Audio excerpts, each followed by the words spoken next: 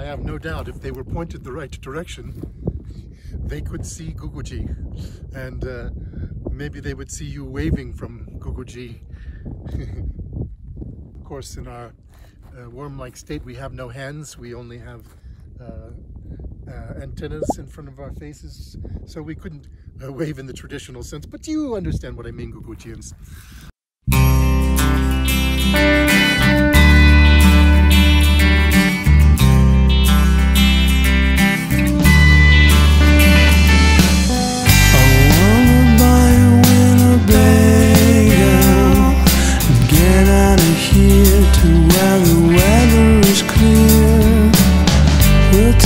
Coffee and some bagels. When I left my new friend Armando in Albuquerque, New Mexico, it was time to head further west toward Arizona.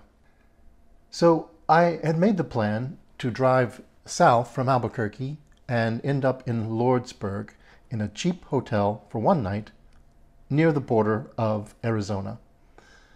But on my way, I was so tempted to go see the Very Large Array, which is about 50 miles off the main highway at the town of Socorro. However, the Very Large Array is currently closed to the public, so it would have been a trip just to see the Very Large Array from the road. I'm very bummed out because one of the things that I really wanted to see on this trip was the Very Large Array, but it is closed because of COVID. However, you can see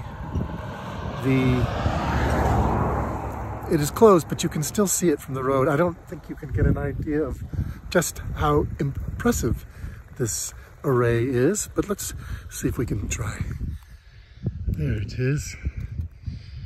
I think there are over 20 of these dishes. It's a telescope, and they work together to create an even more powerful telescope.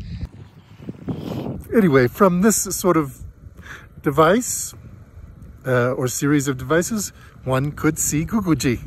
And I'm sure they have seen Gugu-Gee, although perhaps they didn't recognize that there is thriving life on Gugu-Gee. Well, I don't know that we can get much closer than this, but we will try to turn up the dirt road here and see if there are any signs prohibiting us from getting a little bit closer. But we don't want to do anything that we're not supposed to do. We would just like to look at it from the road and maybe come back another time when it is open.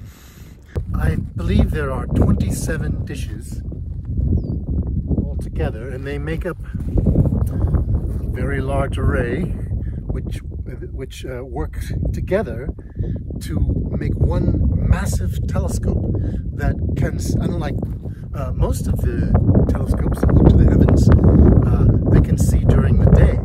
Unlike conventional telescopes, which see visible light or optical light, the light seen by the human eye, the Very Large Array, or VLA, can see radio waves.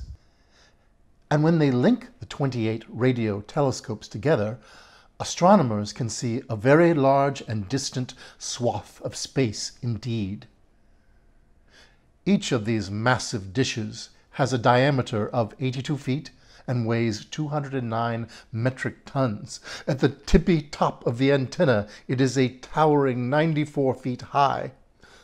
These magnificent telescopes can be moved by a series of tracks, like railroad tracks, into several different configurations to change the view into the vast firmament. They can spread across the desert in a Y pattern, which can be as large as 13 miles apart. What a fantastic human achievement! Even though I just saw the Very Large Array from the road, it was still magnificent to see. True, the technology existing on Gugu-Gee is far more advanced, but it's exciting to see what humans are doing and how they are progressing. Well, that is the Very Large Array, Gugu-Gees. Hopefully the next time we pass through, things will be back to normal. So signing out, I say, Gugu-Gees, Jakarta, please.